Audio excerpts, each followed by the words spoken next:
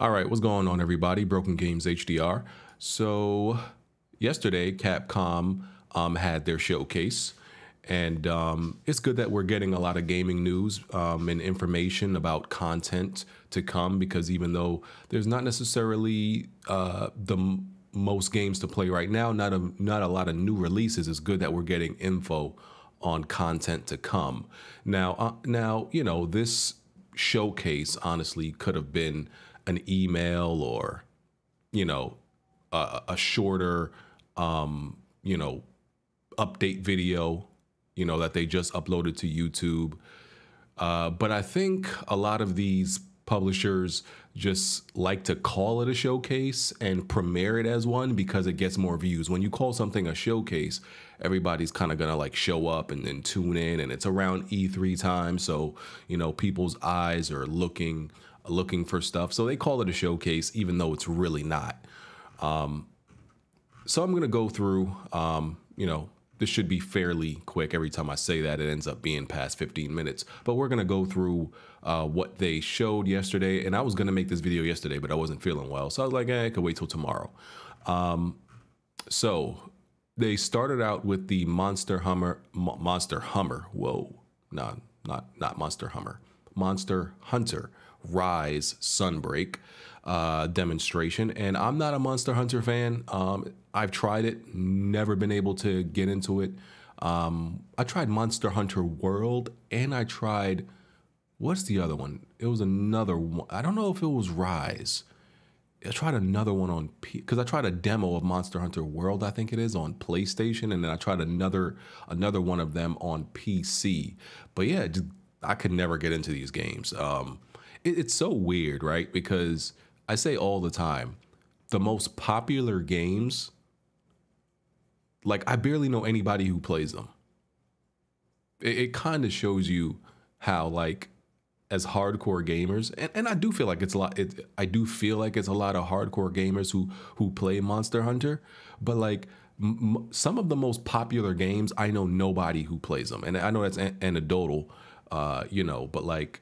But I feel like my reach as far as the type of gamers I interact with is pretty wide, like whether it's on YouTube, on Twitter, wherever else. And I don't know nobody who plays like some of these, you know, really popular games, because Monster Hunter sells crazy millions. But like, I don't know nobody who actually likes them. I think I know one person that like really plays Monster Hunter. I think that's like Never something. I think he's a Monster Hunter fan. Other than that, don't know nobody. So, you know, I don't really have nothing to say about this Monster Hunter Rise Sunbreak demo. It did seem like I thought the frame rate was bad in the game, but apparently it's just Capcom's feed. I was watching it both on Twitch and YouTube. The YouTube feed seemed to be a lot more choppy. The Twitch feed was a little bit smoother. So yeah, I don't really have nothing to say about Monster Hunter. Let me refresh this because something right there is like not loading. Don't know why. Oh, that was just an ad or whatever. Okay. So next was Exoprimal. So this game is extremely insulting. And I think I speak on behalf of all Capcom fans when I say this game is insulting. It's just very like taunting. They're just throwing it in your face. This game where you fight dinosaurs with mechs. And in the first trailer of this game, there was even a woman with red hair that, you know, resembled Regina. And I'm like, Capcom, do you think it's possible that Capcom doesn't know that people want Dino Crisis? Is it possible that they don't know? Is it possible that they don't know people want Onimusha? Maybe people probably want Dino Crisis more than Onimusha. I definitely want Onimusha, but like, I think if you made Onimusha and Dino Crisis, people are gonna buy them. Capcom has to know this, right? They're not aloof. They're not that distant, right? They gotta know. But instead, you show this stupid unga bunga generic shooting dinosaurs with mechs and high-powered, high-tech soldiers. Like, who wants this? Who cares about this? Like, this doesn't look fun. This doesn't look interesting. Like, this is just like, I can guarantee you nobody's going to play this game. Like, this game is going to come and go. It's going to release and then you're never going to hear about it again. Because like man, come on. Let me not even waste my breath on this. Like I said, it's absolutely insulting. So I don't even want to talk about it no more. Capcom issued a message about Dragon's Dogma, which fans are desperate to see a sequel to. The director did not announce a sequel, instead preferring to announce the upcoming release of a video celebrating the game's 10-year anniversary on June 16th. Perhaps Capcom will announce a sequel then. Also, what happened to Deep Down? Was that just officially canceled? Remember we saw it, what was it, like, I want to say like maybe 8 years ago, and then never heard nothing about it again. I don't even remember them officially canceling it. You know, what happened to that? But, so yeah, the first parts of this showcase were stuff I don't care about. You know, stuff that was spitting in my face and insulting me. But then it got good. So they moved into Resident Evil Village, right? We're getting Resident Evil Village content, and it's exciting. So first, we're getting the Shadow of Rose story DLC, and you know, that's, you should, if you're watching this video, I assume you already beat Resident Evil Village. You should have by now. You know, the Shadow of Rose story is Ethan's daughter, right? That, you know, you get to see, you know, the game ended, you know, with you seeing her and what's going on with her. So now there's going to be some DLC which you get to play as her. Great. Introducing, you know, Rose as an officially playable character into the Resident Evil universe. That's in third person. Also, we get mercenary mode, you know, where you get to play as several of the Resident Evil Village villains, Lady Dimitrescu, Heisenberg. You also get to play as Chris, I believe, and a few other characters. You know, mercenary mode is a staple in a lot of these Resident Evil games.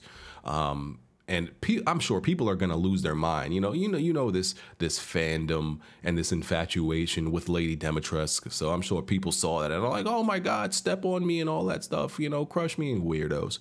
Anyway, so yeah, mercenaries mode, that's great. Shadow of Rose DLC, great. But then they announced an official third-person mode for Ethan in the main story, all coming out October 28th. I'm very excited about this. Okay.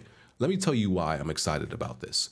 Aside from the fact that obviously, you know, y'all know I always say that third person is the superior God chosen camera angle. Okay, this superior camera angle, right? I'm not debate. That's not up for debate. Yes, there are a few exceptions. You know, that I think some games are better in first person, but overall, third person is the better, you know, better camera. So I beat Resident Evil Village on PC and I could not play it. And I beat it like 5 times, and I was going to like replay it on PS5, probably to get the platinum, because I loved it that much. I really liked it that much. But when I played it on PS5, it was unplayable to me because the aiming was atrocious. When on PC, I played it with mouse and keyboard. So, you know, it was very precise, very accurate. You know, the mouse is an extension of my arm. Didn't feel that way with the controller with Resident Evil 5. I don't know how, with Resident Evil Village, I don't know how anybody played Resident Evil Village on PS5. Kudos to you on a controller, because when I played it, it was terrible. It was horrible. And to me, it was like, it felt like a mod. It didn't feel like this game was developed by people who knew how to make controls in first person. Didn't feel like that, right? Obviously, the Capcom team doesn't specialize in that. You know, most of the Resident Evil games have been in third person. They're experts in that. So even when they went to first person with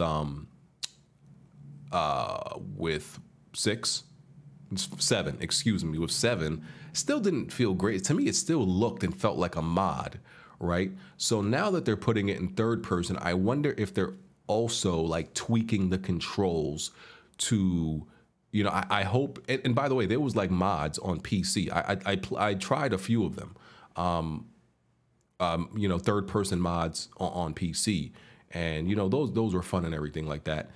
And but I really wanted it on PlayStation, so it's great that it's coming. But I hope they also like adjusted the controls to be right. You know, I hope they didn't just back up the camera to third person and keep and it's like it still feels like the first person controls. I hope it's not that.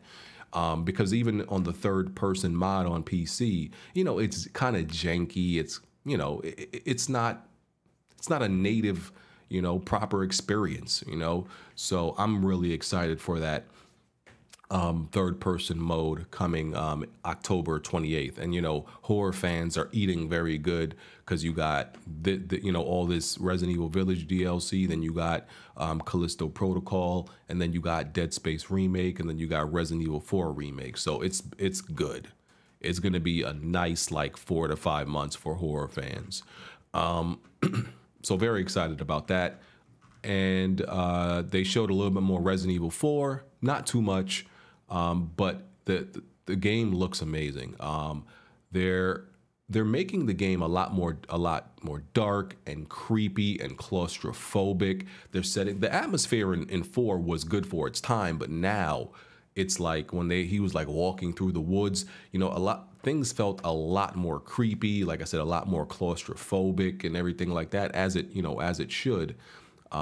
Just a lot.